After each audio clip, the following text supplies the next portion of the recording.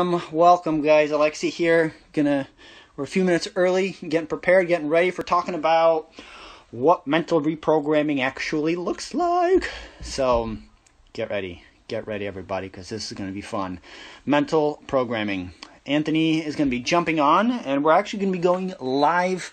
You're going to be seeing the process happening live. Yesterday we had our first session, and today is session 2 out of 12. Of what it looks like to catch your old programming. So it's going to be exciting. Live action here. This is my first live video in years.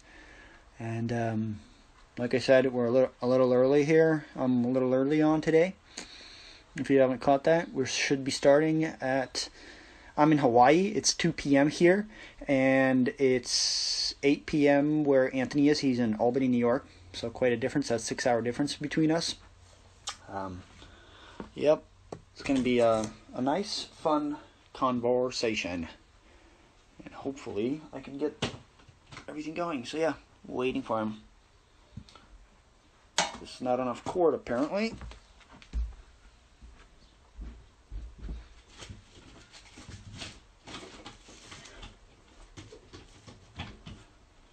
Okay.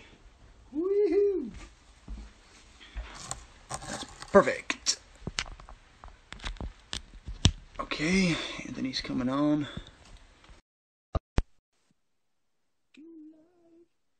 We're about to be live with Anthony.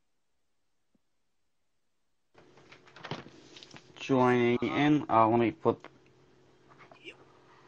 Flippity flip flip. Welcome, Tony, for day number 2. What's up? What's up? How you feeling today?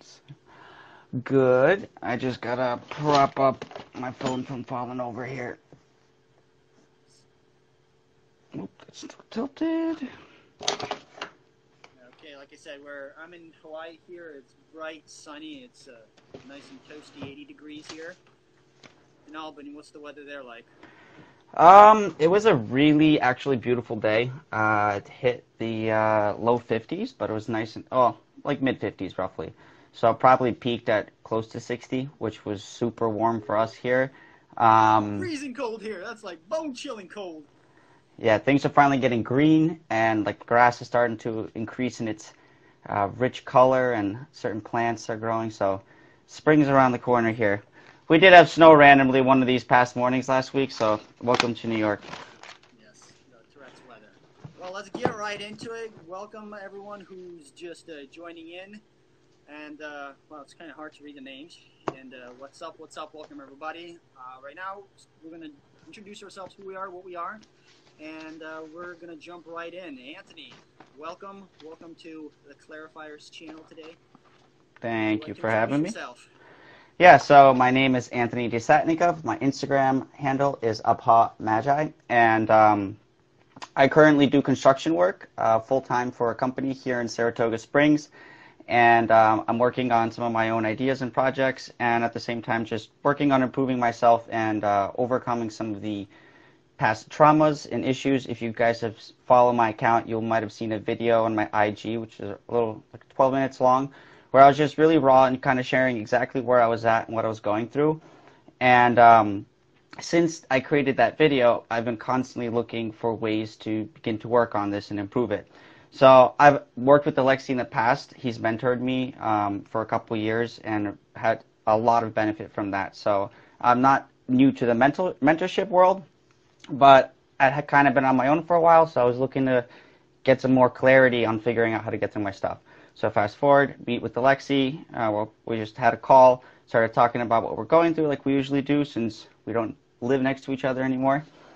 And he was helping me go through last night. This is the first time I did this process. It's basically the gist of it is it's reprogramming your mind. It's reprogramming the subconscious mind, the images that are there, and replacing the previous feelings, whatever they were, with something positive that encourages, inspires you to keep moving and growing. So, yeah, that's me, and that's what I'm really working on, just moving myself and becoming the best version. Awesome. Thank you for sharing. Well, my name is Alexey Katko. I run clarifiers.com.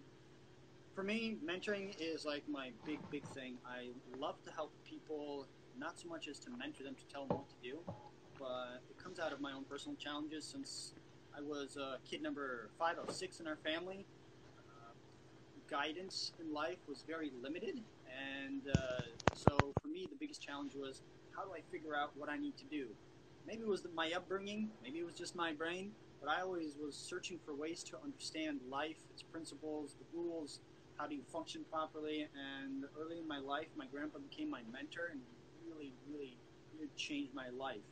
But shortly after he started mentoring me, he passed away from leukemia, so I was kind of left like, what do I do now? Kind of like Arnold Schwarzenegger, really confused. So then I got another mentor who was my cousin, and I just seen the way he mentored me was just mind-blowing. It really changed how I saw life and how one person can make a difference. And so throughout my whole 20s, I just poured myself into learning that art, that skill, and I love to help people understand. You might be asking, understand what? Well, just understanding things. For example, mentoring is a big thing I love to help people learn. And today's topic subject is about our brain. How does our brain work? How do we achieve the things we want to achieve? So it's really simple. Where we start, if we want to achieve something, you've got to know where you are and where you're going. That's it. That's really that simple. We were talking about this with Anthony yesterday. He's like, I want to do all these things. Me, I want to do all these things. That's all success is. Know where you are, know where you want to go, and fill in the blanks. But how do you fill in the blanks? And so that's who I am. That's what I love to do, is help people fill in those blanks and know what they need to know at what stage of the game. Oftentimes, I want to jump into the clarifiers. What that is, it's literally that simple, guys. Helping you understand. So simply enough, so you know, here's what I need to do, here's why I'm doing it, and here's how it's going to affect my life. For example, our brains, if you look behind here, here's just one part of you trying to figure out how to achieve a goal in your life. Well, it starts from there, it goes to here.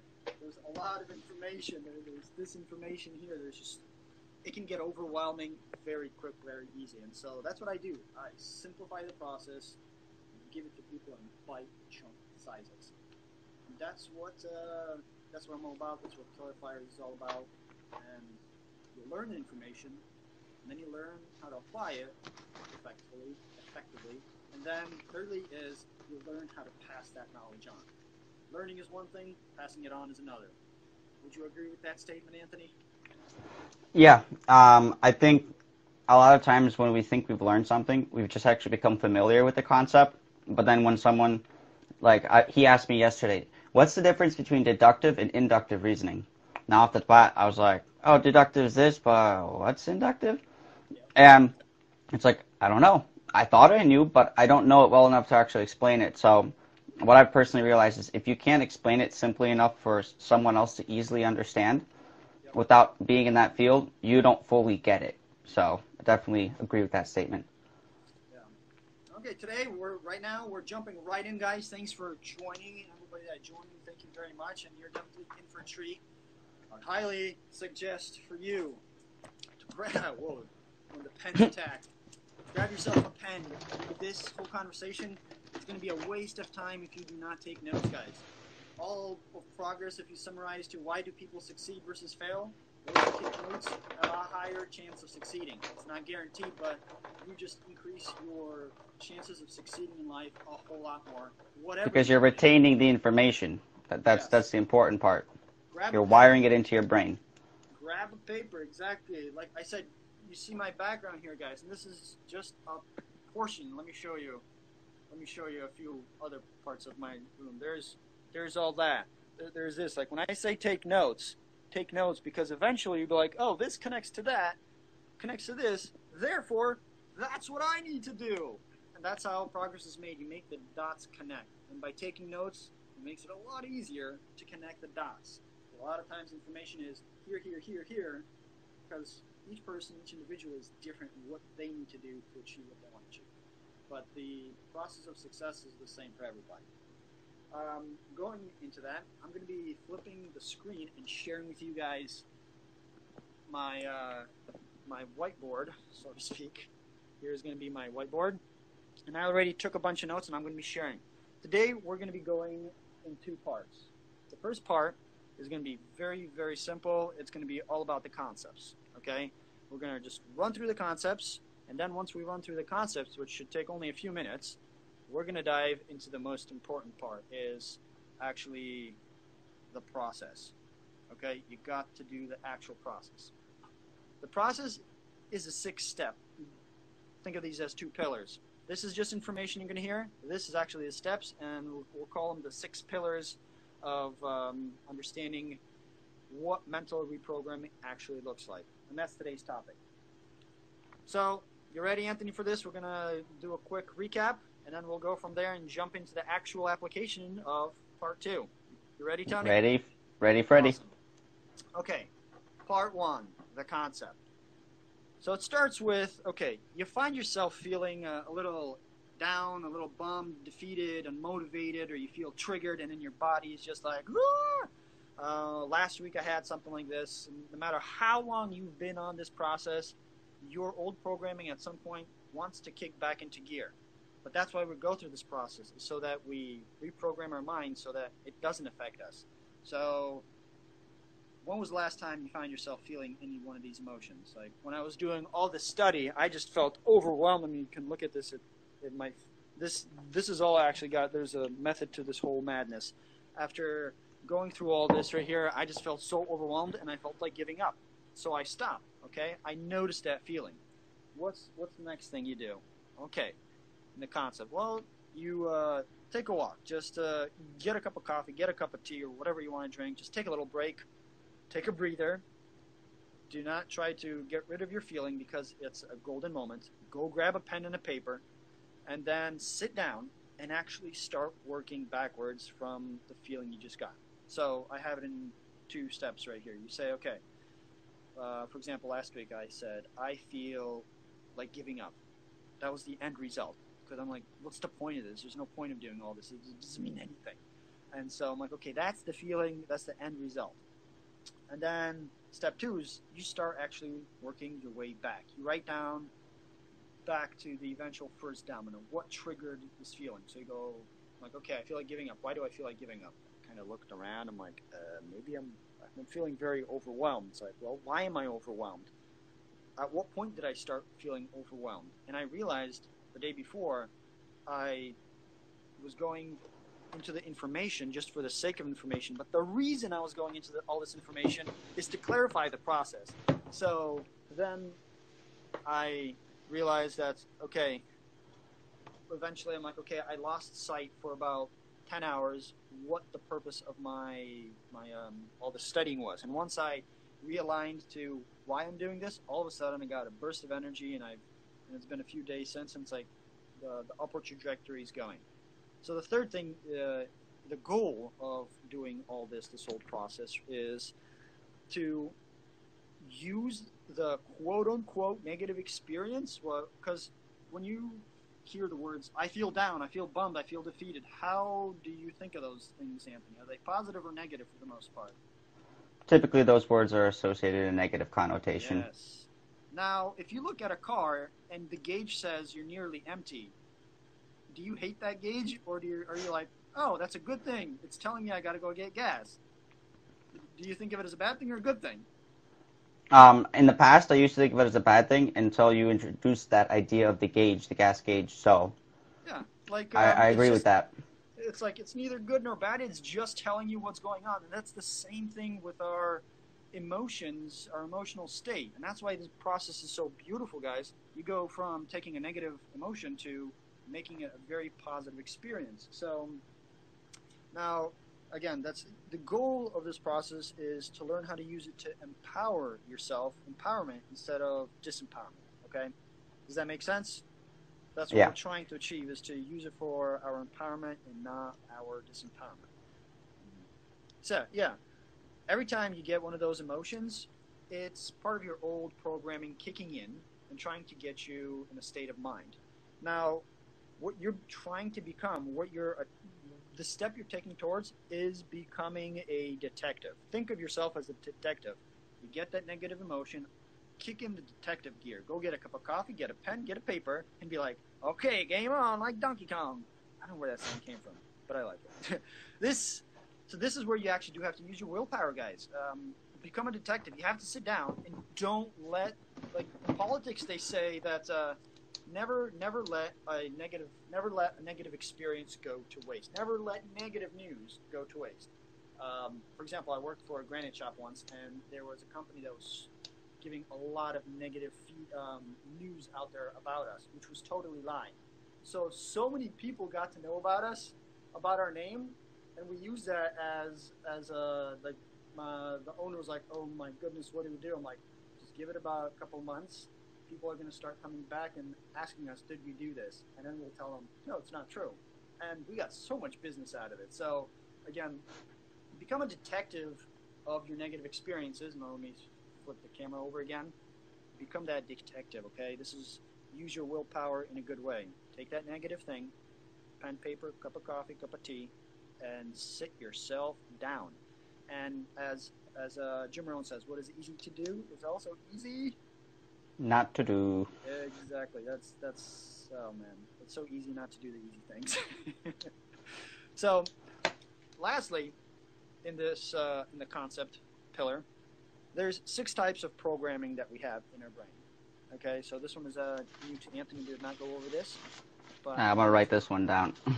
I'm going to run through this one. And so you guys will be able to actually go through these videos. This video, we're going to post it on YouTube, and we're going to have it as you can look through it and look at the video itself and take notes on it. And I'll add it in the description.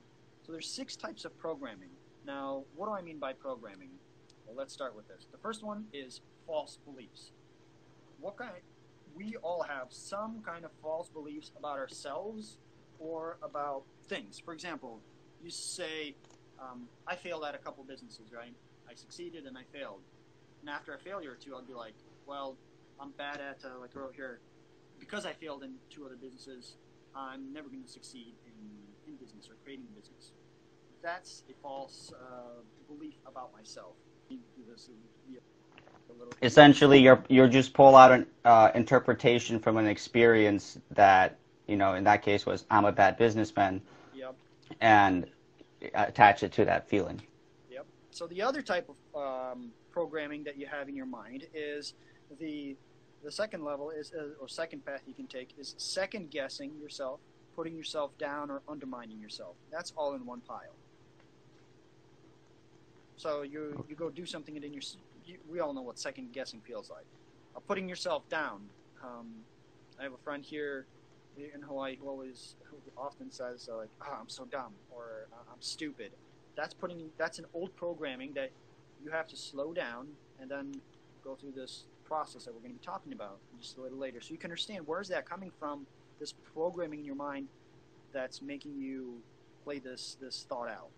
Because remember, what we feel is how we act, and then how we act is people respond to that. Well, isn't it thoughts result into feelings, and feelings result into action? Yes, and actions produce our results. Yeah, it's a feedback loop. If you call yourself dumb, well, how are you going to feel about yourself? Negative. People feel what you feel, not what you say. That's why a lot of times parents tell us information, and or people in our life give us information and we do nothing with it because they most likely aren't doing it. So the 4th type of programming that we have in our minds, I call it bad programming. Why do I call it?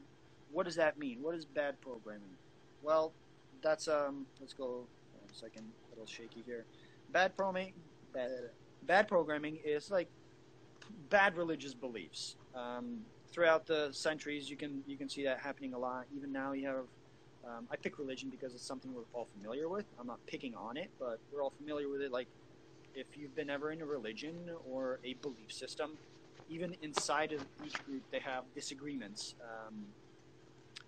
There's some beliefs that, like, some God or there's this God thing calls the shots of success or failure. You have no say in it. Kids have a bad programming. You should be seen but not heard. That's bad programming is what I call. So that's number 4 of the 6 types of programming that we have in our minds. Or that's 3. Number 4, that's the one Anthony and we talked about yesterday. That's past negative experiences.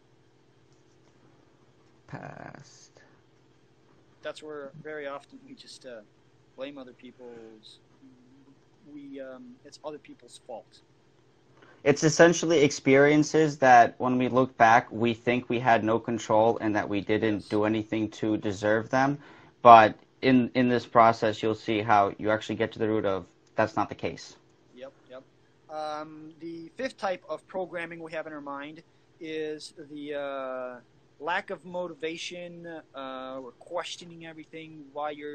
You question yourself, oh, why am I even doing this? What's the purpose of doing this? So all those thoughts are in this fifth group where you're just like, you just all of a sudden your motivation literally collapses. Believe it or not, oftentimes it's literally because you're just hungry. But that kind of programming, what does it look like in real life? It's you just feel like quitting.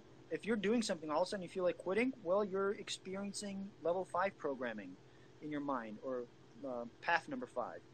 You see no purpose in continuing something. You feel overwhelmed. That's level 5 kind of programming we have in our brain. And the level 6, this one is Bob Proctor talks about this a lot. It's you view your life as if you're an extra in the movie of your own life. Like others, and what does this look like in reality? People think that this is where you think that others are better than you. They deserve success, and you don't. That you think of yourself, well, I'm just a floor sweeper, and I'm bound to be a floor sweeper the rest of my life. That's where people think that you're just an extra in the movie of your own life. Others are better than you.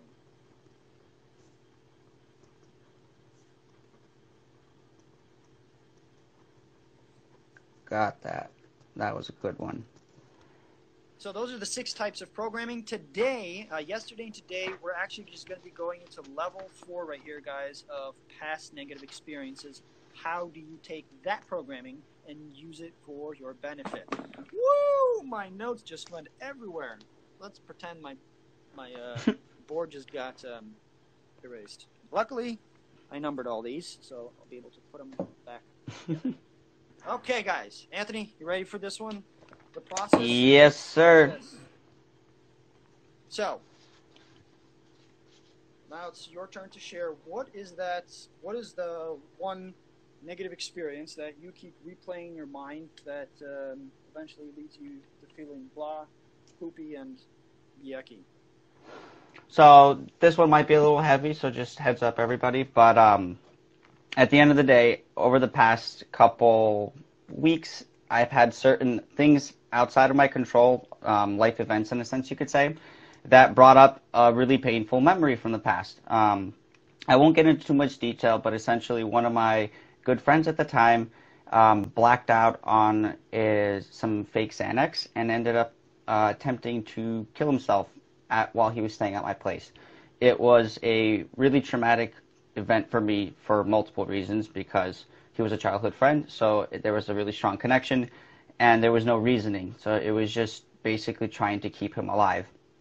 So that event was about 3 or 4 years back, actually. So I hadn't really been thinking about it until something popped up which involved that individual. We haven't been hanging out for over a year already due to other reasons, but it was just like I was at work, I got a message, and it was just like a flood of tears, emotions. I had that feeling, as he described, feeling like quitting. I literally just wanted to leave work. I felt overwhelmed, and it was a very debilitating feeling, though. What I am proud of is at the time I pushed through and I didn't quit and stop. So that's the event. I guess I'll label it as childhood friend. So what I've been doing for the ones that we worked through yesterday is I kind of label them with a name. So if it's like a painful big event that involved many things, like give it a symbolic kind of name. So childhood friend. This allows me to then really be able to look back on it and have clarity in exactly what I was writing and that. So yeah, okay. When this incident itself comes into your mind, and it just makes you makes you go down a downward spiral, and it creates a result in your life. This is where step number 1 comes in, guys. Okay? This is where the rubber meets the road. So step one, you ask yourself this question. What did you actually want to create before the incident that the experience allowed you to accomplish? And so the whole premise of what we're going about now is I'm going to tell you, you are the author. Just on your pieces of paper, guys, on your notes, write down, I am the author. Let me write it down in the comments.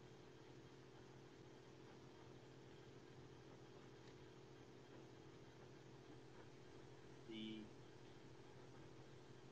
author. Okay. And essentially, this statement is you're taking ownership of your life. It's putting your hands back on the wheel, metaphorically. It's not like, Jesus, take the wheel. It's like, no, I got to take this back. Take control. And, you know, when it comes to matters of, like, religion, if God is the greatest in all of everything, our minds are the greatest creation. And so I am the author. That's the premise of what we're going to be going forward on. Again, let me ask the question. What did you actually want to create before the incident that the experience allowed you to accomplish? So with this case, Anthony, how do we want to title this experience? So, You said, or what? yeah, I'm just going to give it the short name, childhood friend. Okay, so childhood friend thought, old thought just flooded into your brain. And yep.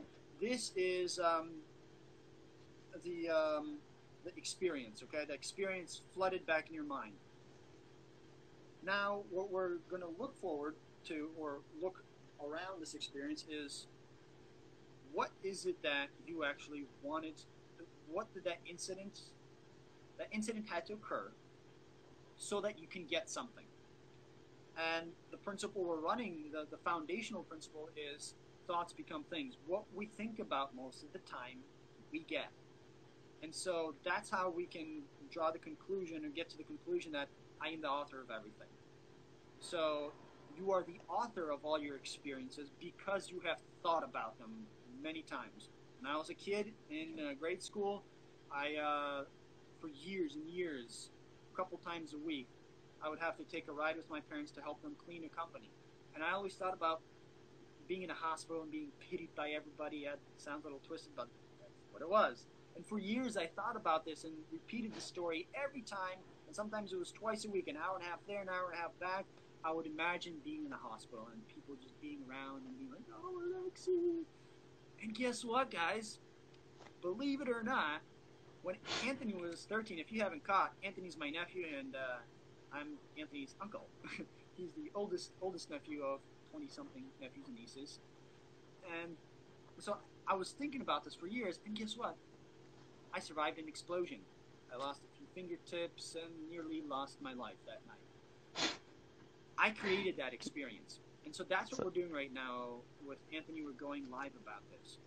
You know, that brought back a quote, careful what you wish for. We say that to kids a lot of the times, and this story really exemplifies that. Really be careful what you wish for, because you're going to get it at some point. Yes, careful what you wish for, because you just might get it all. Guys, everything you think about, you're going to be getting.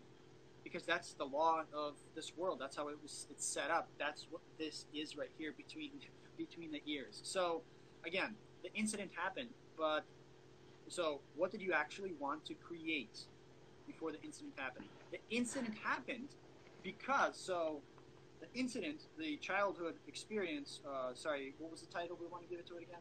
Childhood friend? Childhood friend happened because, Anthony, you were thinking about, you want this to get, you want this. I was thinking about something that I wanted in my life to manifest, essentially. You're thinking, I want this result, and getting closer, and then life is like, bam, here you go. It happened. And that's where this question comes in. What did you actually want to create before the incident, that the experience that happened, that actually allowed you to accomplish? Okay? So let's dive into that. All right, I was just thinking about it, and it kind of hit me as you were kind of walking through the process of what it might be. So at that time in my life, I had another event that I call the Tower, had happened about half a year prior. well, not even half a year, like 2 months prior, which was a very intense past experience in of itself. But at that time, when I got to the bottom of this experience, there was a reoccurring theme that I noticed from my other experiences, which was the freedom to be myself, to truly express myself in my own creative ways. So I had this tower event, and now that we're doing the childhood friend event, I'm actually thinking about it.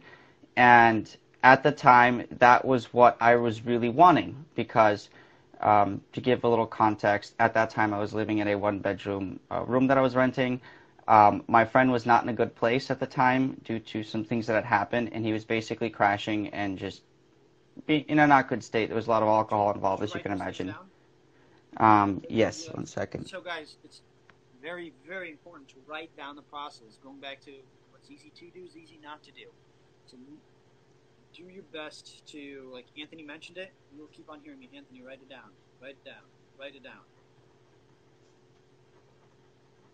Because the thing about memory is, if thing A happened and you remember it, and then the next time, like a week later, you try to remember the same experience, you don't remember what actually happened. You remember what you remembered last time. That's why it's important to write things down, and you actually have clarity over it. So I wrote, what I'm going to write down as the first thing was freedom to be myself in my own creative ways was the thing that I was actually trying to create at that time, what I was thinking about, mostly subconsciously. I wasn't actually thinking about it openly as far as I remember. But I'm reflecting back, so I'm living there. I have a one-bedroom apartment. Now, this was the first time I moved out myself. So I'd previously grown up in a community. I was with my family. I was always around people. So for the first time being out on my own, life was trying to teach me some lessons, but I was seeking old comfort. I'm not looking back. And that old comfort was a childhood friend, even though at the time what he really needed to do was to be home and to work on some of his issues. But essentially, I would enable him to come over, so he had a place. That way we could drink and do stuff. Now, I didn't really like drinking, but I just didn't like being alone. So I'm going to draw an arrow down and label it 1B. I'll show you guys what it looks like in a second. And I think the underlying lesson I was actually trying to teach myself was how to set healthy boundaries. Because that is something that ties into my past traumas of where I was seeking the true freedom to be myself in my own creative ways, as I wrote down here. But to do that, you actually have to learn how to set boundaries. And I had never learned that. So now I'm looking back, and I actually see that what I was really trying to teach myself is, even if you care about someone, you sometimes have to set the boundary because you have to focus on yourself. And because I didn't, a lot of painful experiences happened because I kept letting things slip in my life. So let me write this down. 1B. Learn how to set boundaries. Healthy boundaries.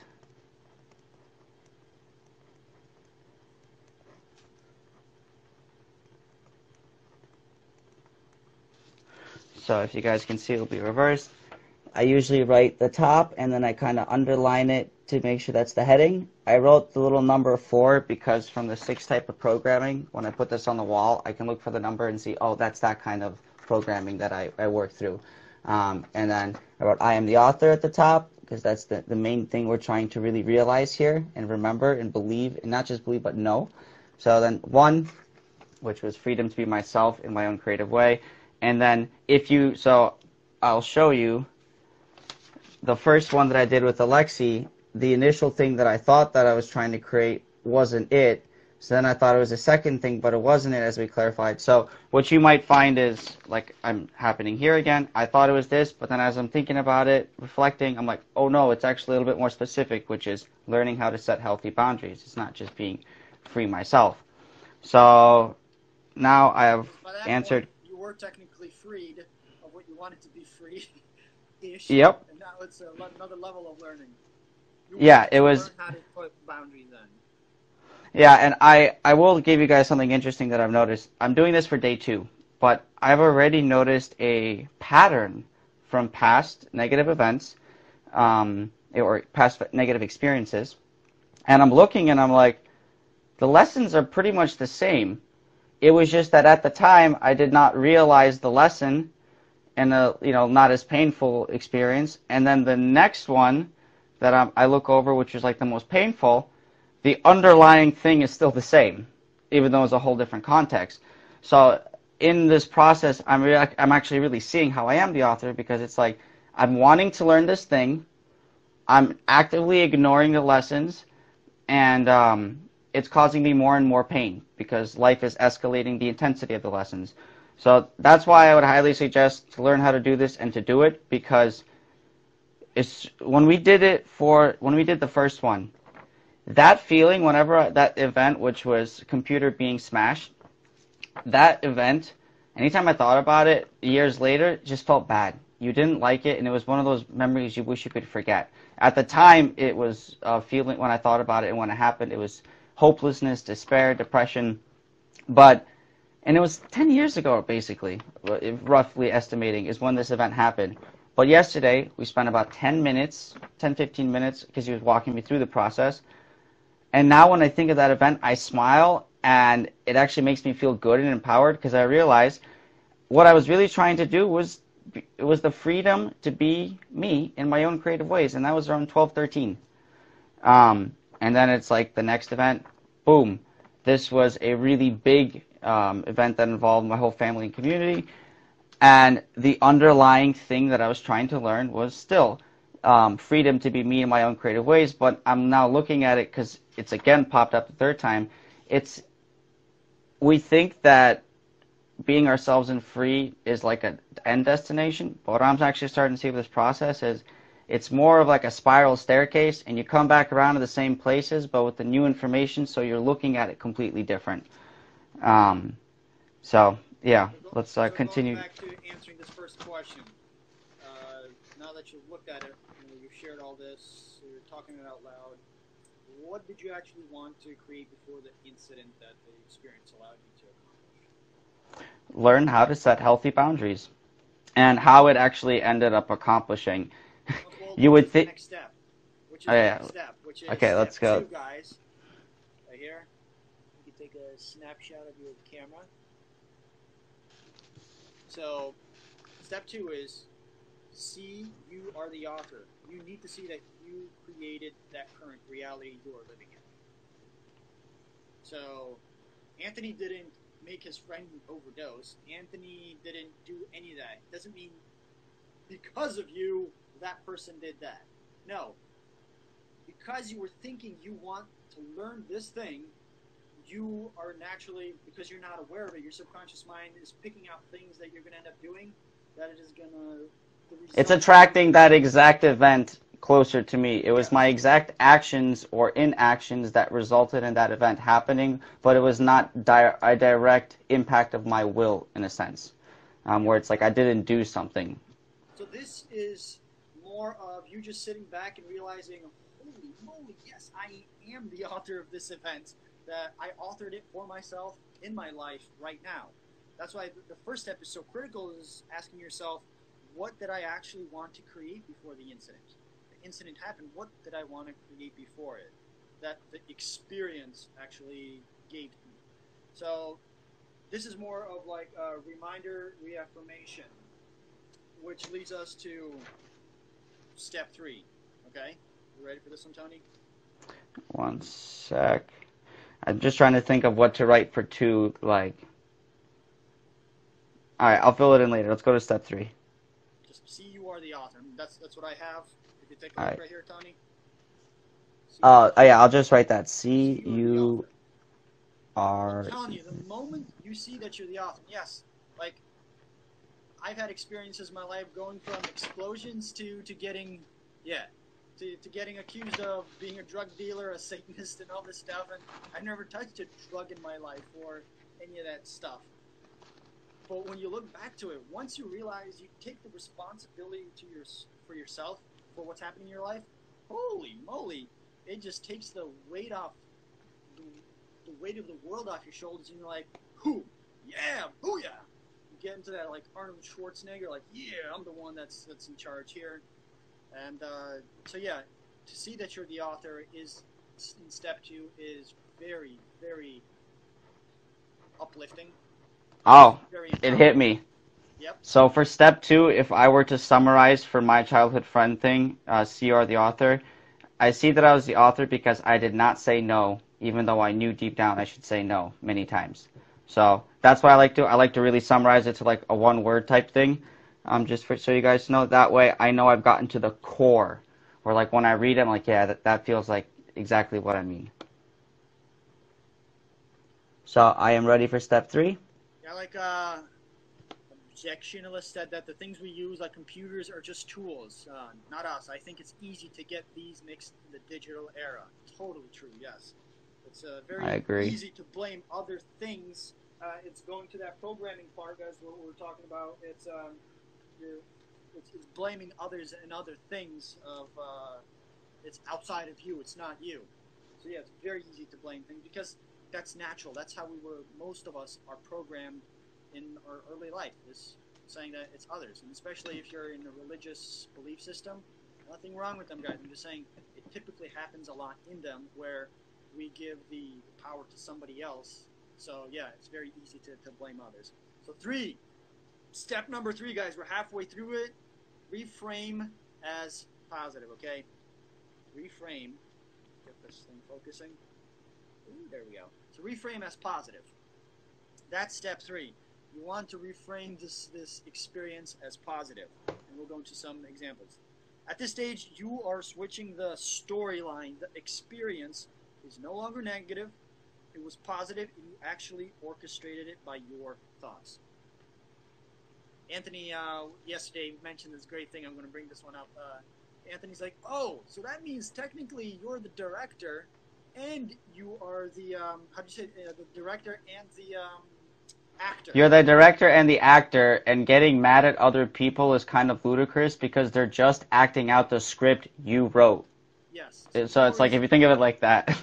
So it's very easy when we blame others, we get into this negative state, and then we give authorship to others. But if we work it back, like reframe the situation as positive, all of a sudden you're like, yeah, I can see how I'm the author of this.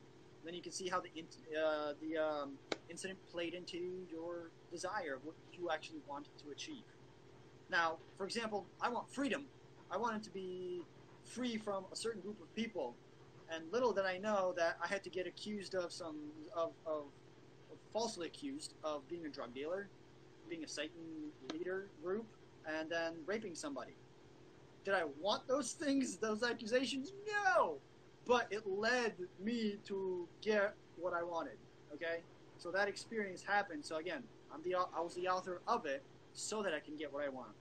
Again, step 3, reframe it as positive. So like, Anthony, for you, that experience itself, when it happened, how did it feel for you? So going back, that experience was actually quite intense because if I recall at the time I was doing a lot of psychedelic drugs, and I think I was on acid. So I was not only awake, but I would not be able to sleep for 12 hours, and I was extremely stimulated. So the whole evening was basically a feeling of dread because you basically saw your best friend's face go from normal to it just switches, and it's a different person. And then that person is trying to do something, terrible. And you're in that kind of situation where you don't know what to do. Do you call help? How do I manage the situation? And it's just like, so it was a very overwhelming situation. At the time, I could only really focus on just trying to keep him from hurting himself and keeping him calm, because there was a lot of aggression if he didn't get what he wanted. So I had to kind of like be smart about it. So the whole event was really intense, painful, and I didn't sleep for the whole night. And the next day, it made everything terrible. Looking back at the event, it was the feelings it kind of brought me up is despair and depression, because it was like I had just lost my family and community a little bit prior to this, very recently. So it felt like I almost lost my best friend that I'd grown up with, which was kind of like my last tether, in a sense, to the old world and old self that I knew. So it was something I can't forget, and it was extremely painful, but he didn't remember the next day. So what ended up happening, because the Xanax caused him to black out, there was no memory of the event. So I told him, he was like, oh crap. But that I kind of buried it. It was like, okay, at least like he doesn't remember it. It's fine. He's not going to do that again.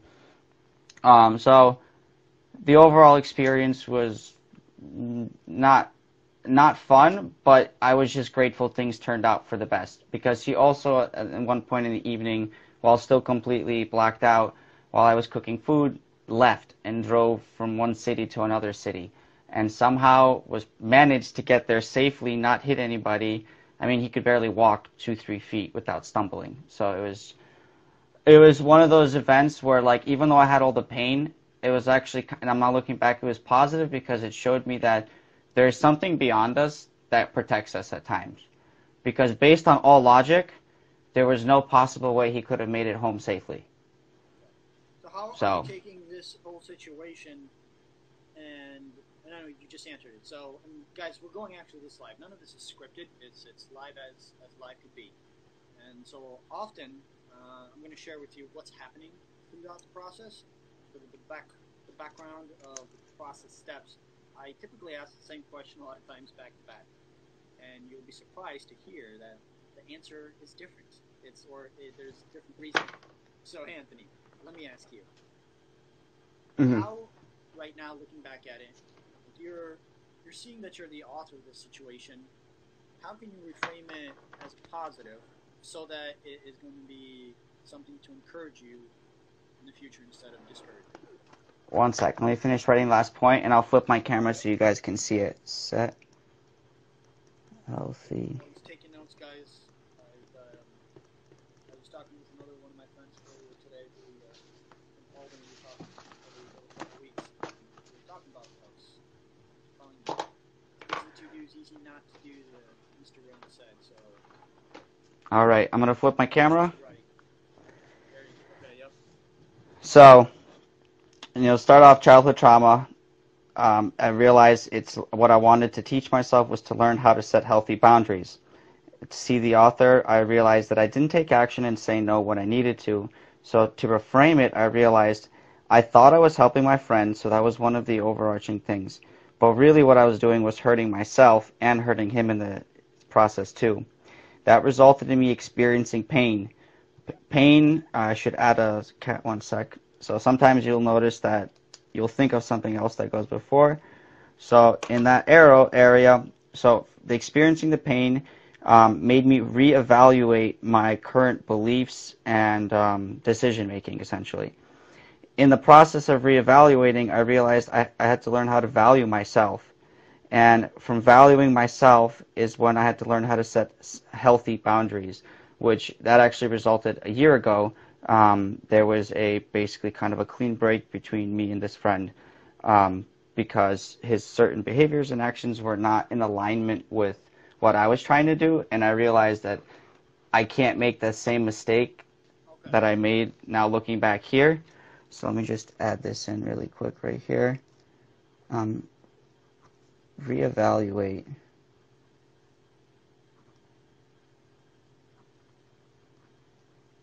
Reevaluate my beliefs and actions.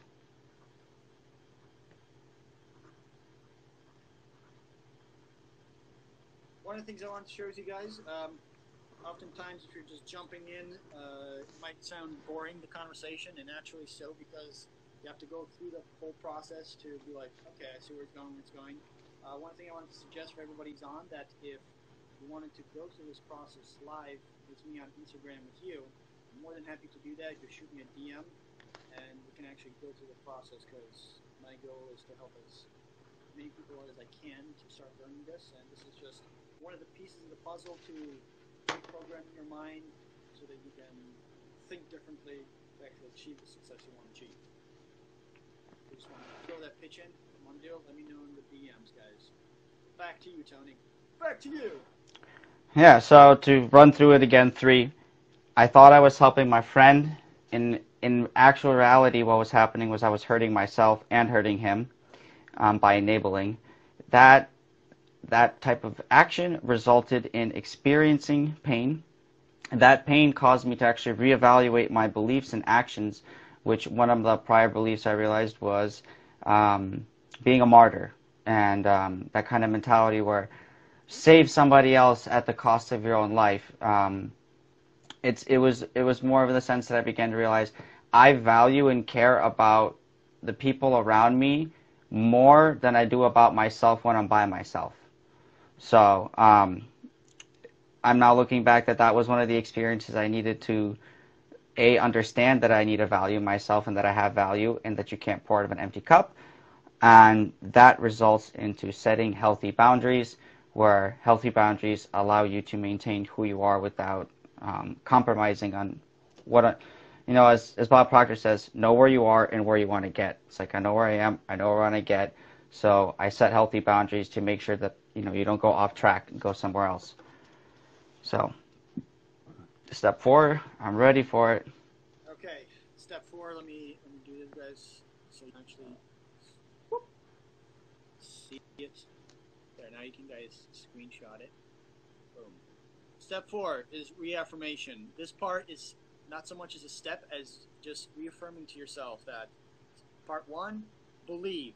First, you believe that it's true that you created your experience. It's very important to do that. It's reaffirming for yourself that the experiences that you created them, believe that you did, that the experiences nudge you towards your ultimate desire.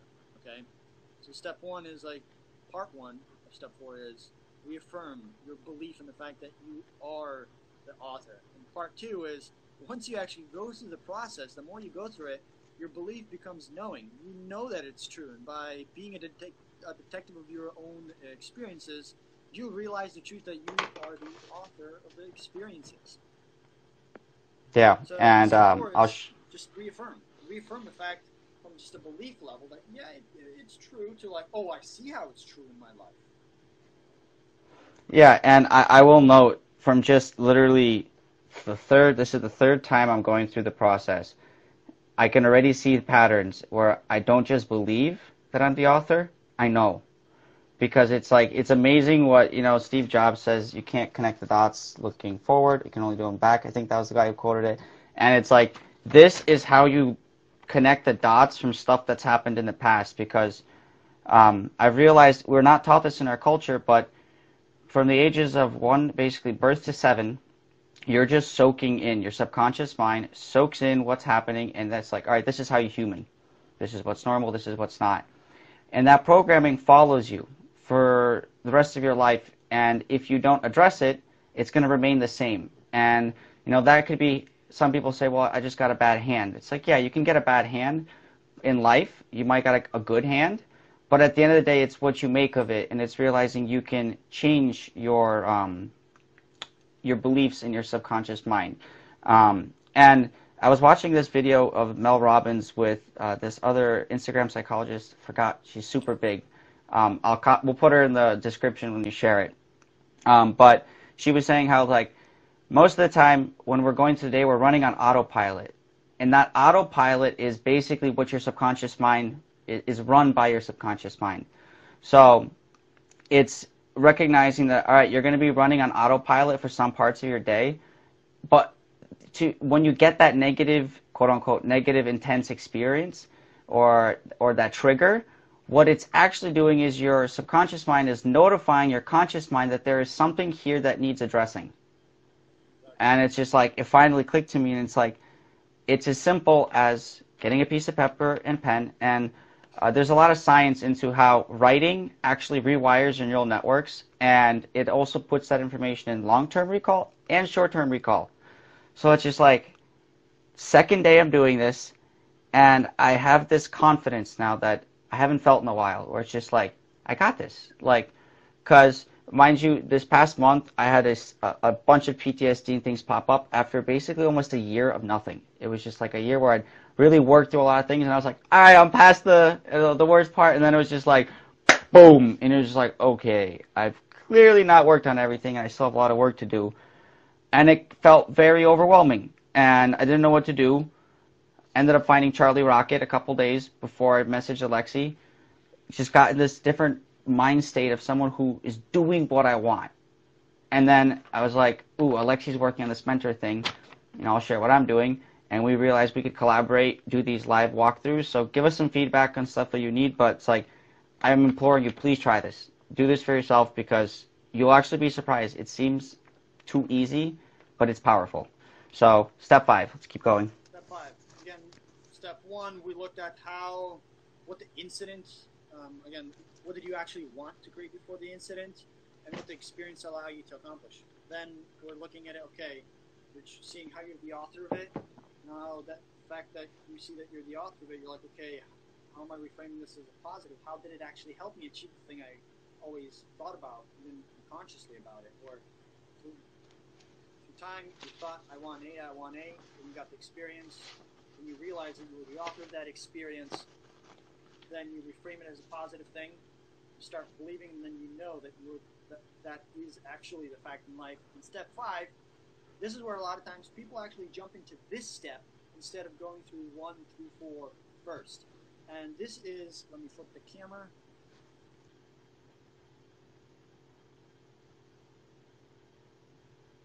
Your microphone. Oh, there we go. So step 5 is about what lessons did you learn about the situation and about yourself. Again, a lot of times people jump into, well, I learned this, and this, like, and then they reacted like this, and I did this, and I felt like this because of that. You eventually get to this, like, what lessons did you learn? And it almost seems like a repeat of the process. This is getting very specific, saying, okay, what lessons did I learn about the situation? Okay, Anthony, he was sharing that. Okay, this is where you really get clear about that. When somebody tries to push me to do something I don't want, I need to be clear about my values and stand my ground, kind of thing. What did you learn about yourself? Well, if he actually, well, in this case, he let that line get crossed again and again and again and again. See, Anthony, this is where we're going. Let's dive into, like, okay, what lessons did you actually learn about the situation and about yourself? This is where you guys actually see the nuts and bolts of the process, so that should this happen another time in your life, you're aware of it, you catch it very early on, and get rid of it or stop it before it gets so out of control. So I'm breaking down the situation one. So what I started off with, what popped into my head, like, what did the situation teach me? Don't suffer for others. Coming back to don't be a martyr. But then I was like, maybe to try to clarify it, I'm like, you can't save others, because suffering for others implies you're trying to help them with something. But I've realized with how hard it is to change yourself, it's not possible to change others. You can't save somebody else. So that situation taught me I have to focus on myself. I think that'd be the key takeaway. I must focus on me. So this is getting really into the nitty-gritty of the actual things to be doing. So we actually have, it says, 1 minute and 55 left. All right. Let's do. Let me finish up self. Oh yeah, go step 6. So step 6 is this. Don't blame the key players. Take on the responsibility because you are the author. This is just an affirmation, guys. And the quote that I got yesterday is, don't get mad at people who are acting out the script you wrote, essentially. That just means you're a bad director. But yeah, thank you guys for watching. We're going to continue doing these over the next, each day we're going to be releasing 1 episode as we work out the times. We're both in a different time zone, 6 hours. It's our first time doing this, so any pointers or tips, any questions you have would be awesome. And I'm really excited 2 p.m. Hawaii and 8 p.m.